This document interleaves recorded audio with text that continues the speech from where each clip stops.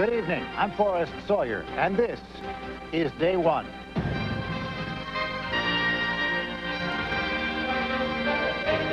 Tonight, this is the red-hot Amy Fisher comic book. America's fascination with crime has come to this. Jeffrey Dahmer is a very marketable commodity, and to sell him is worth millions. Even the victims' families want a piece of the action. If you could make these trading cards and comic books go away, would you want that, or do you want money for what's out there? Money, money, and more money. John Wayne Gacy tortured and murdered 33 young men and boys, sentenced to be executed May 10th. Jeffrey Dahmer, 17 murders, cannibalism, sentenced to 957 years in prison. Amy Fisher shot Mary Jo Buttafuoco in the head, sentenced to 5 to 15 years.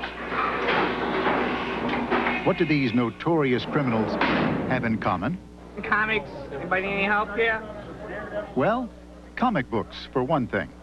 It's an excellent seller. It outsells Superman and Spider-Man by about 5 to 1. And it's very well written. How much is it? $12. These are boom times for some of the most vicious killers in history. Mass murderer merchandise is selling as fast as it's produced, right down to serial killer trading cards. How much is it, Jeffrey Dahmer? $3. Is this a complete life story, or? Yeah, pretty much. Okay. The more grotesque the deed, the greater the killer's appeal. Just ask Hart Fisher, creator of the Dahmer comic book. The French doesn't buy this. Mom and Dad buy this.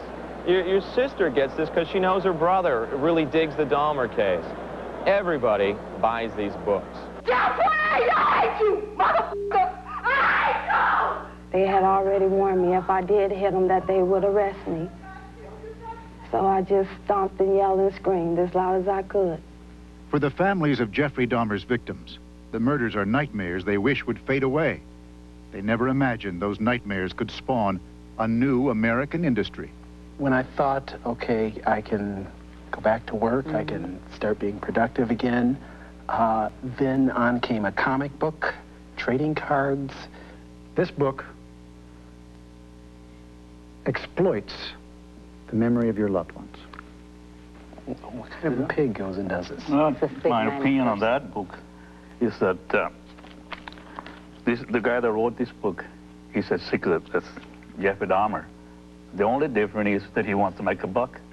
People get off on this. You know, there's persons that want this kind of sick stuff and will pay big bucks to get it.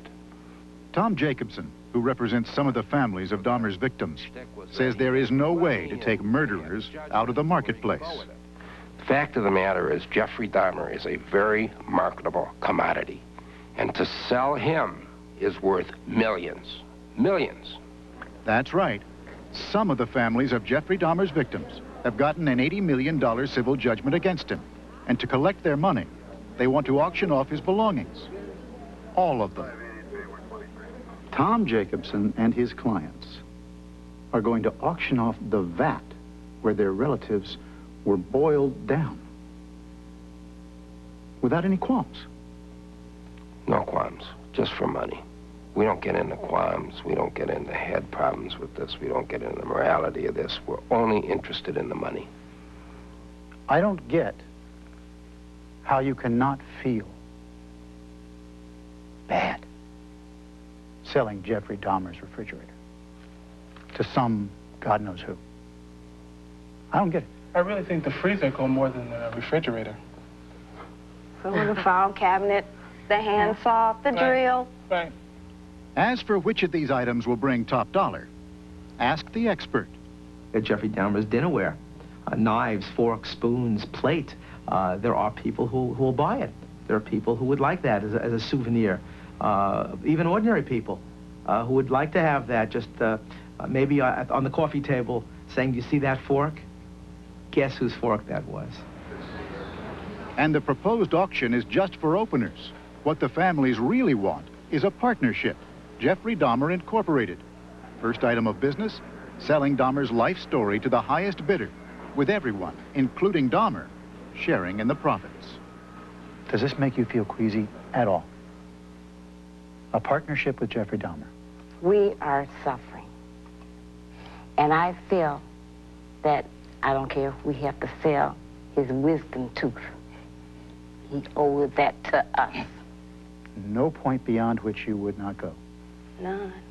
No line that says this is morally wrong when it comes to making money off my... After what he did, there is no wrong. Hey, if you like that, grab my catalog. Which leaves the people the families have criticized in the past amazed. They are the victimizers now. They're victimizing themselves, they're exploiting the memories, they're doing exactly what they've been upset about. What they say has been inflicting so much pain, they're doing for a couple of bucks. They sold out. It's the American way for us. Bucks, money, that's all that counts.